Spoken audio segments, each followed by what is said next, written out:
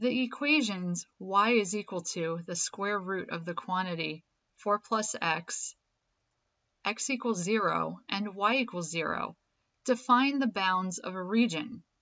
Find the volume of the solid obtained by rotating the region about the x-axis. Notice it says without a calculator. All right, so first let's try to picture what this graph is going to look like. So we have y is equal to the square root of 4 plus x. So the vertex of our square root function is going to be through -4. And then at -3, it's going to be at 1. And then at 0, it's going to be at 2. So it's going to look something like this as we graph it. And it's also bounded by x equals 0, or the y-axis, and y equals 0, or the x-axis. So it's this area right here, and it's being rotated about the x-axis. So we're going around here. So we're going to end up creating little mini discs vertically here.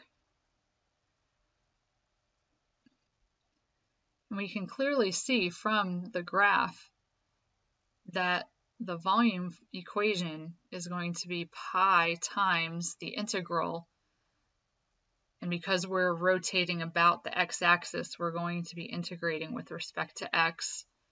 And the lower and upper bounds are easy to see here. It's from -4 to 0.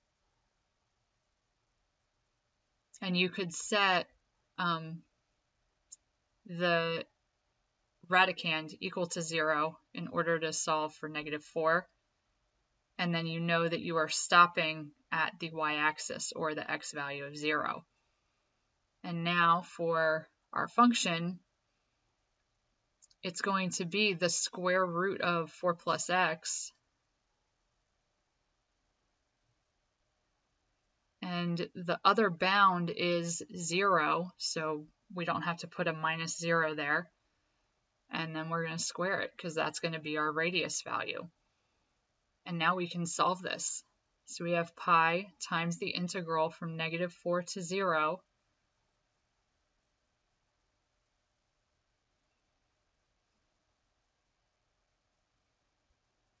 of, well, the square root of 4 plus x squared is just going to be 4 plus x and then dx. And then if we integrate, we still have the pi outside. We're going to have 4x plus x squared over 2. And we're going to evaluate from -4 to 0. Again, let's fix that -4 so that doesn't look like a 9. All right, and if we substitute 0 in here, we are going to have 0 for both terms, and then we are going to subtract.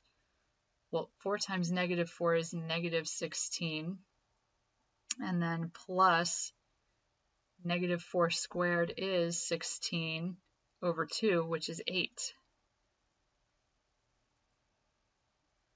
So we're going to have pi times 0 minus -16 plus 8 is -8, or pi times +8, because the minus negative make a plus positive. So we have 8 pi as our answer, or answer choice B.